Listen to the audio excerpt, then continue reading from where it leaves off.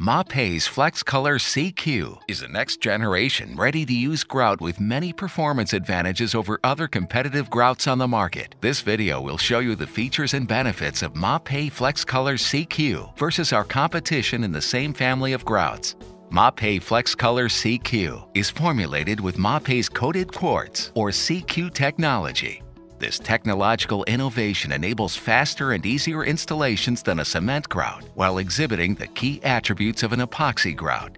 The color consistency of MAPEI Flexcolor CQ is unsurpassed in the grout world, and it never needs the addition of water or any mixing before grouting. Plus, the non-porous chemistry of this grout resists staining and never requires sealing. To demonstrate the key features and benefits of MAPEI Flexcolor CQ, we will now perform a side-by-side grout installation on textured porcelain tile. One side of the tile board will be grouted with MAPEI Flexcolor CQ, while the other side of the board will show a leading competitive grout that we'll call Brand X.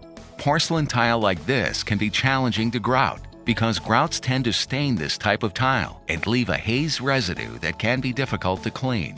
The primary objective of this side-by-side grout comparison is to point out the advantages of MAPEI Flexcolor CQ when it comes to cleanability, groutability, and overall color consistency. Our comparison will also show the time and labor savings with MAPEI Flexcolor CQ in terms of how much more area can be grouted with this product before cleanup is required.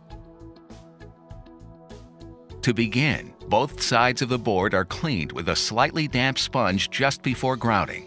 Our two installers start grouting by applying the grout with a medium to hard rubber float.